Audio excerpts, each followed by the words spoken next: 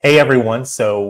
President Trump was in South Florida on October 7th, having a memorial for the tragedy that happened last year in Israel on October 7th, marking the 1-year anniversary. I was actually there personally. They invited a group of Jewish leaders in the area. I attended for the sake of the memorial. And at the memorial, aside from the chairs that were there for the participants, they also had many empty chairs, one empty chair for each of the hostages that are still being held captive by Hamas that were taken on October 7th last year. And it was a very nice and well done memorial service, exactly what you would expect. And I want to show you the president's words, and I can kind of give you some of the background of what was going on, being actually there in person, maybe different than what you may see on the news. Check this out.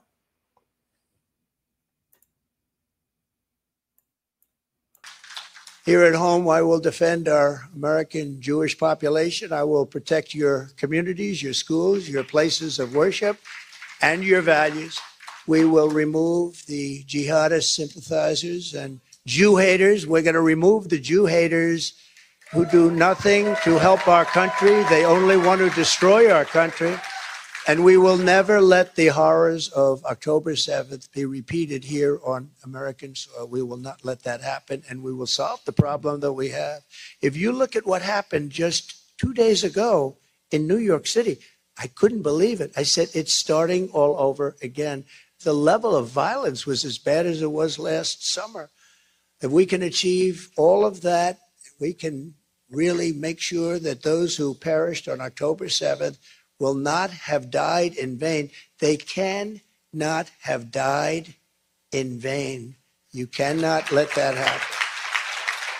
With God's help, their sacrifice will have given way to a safer Jewish homeland, a stronger state of Israel, a more secure America, and at long last, we will have achieved the dream of some generations. We are going to make this, we are going to turn this, and you can never say a total positive because all of those people that have died, but we're going to turn this into something where they can be proud of what's happened. They can say, we sacrificed our lives for something very special.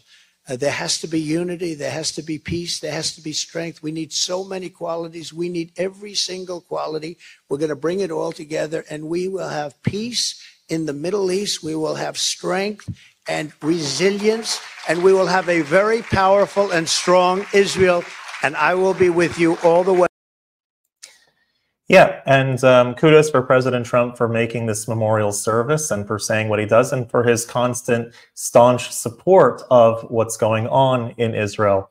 And so on the news, I was watching to see how it was going to be reported, and certain news organizations were saying, well, the crowd gave mixed reviews. They gave applause and boos. The only boos that were there were when President Trump mentioned the current administration, which many feel have not been staunchly enough behind Israel and have not confronted anti-Semitism in a way that at home, and the college campuses in particular.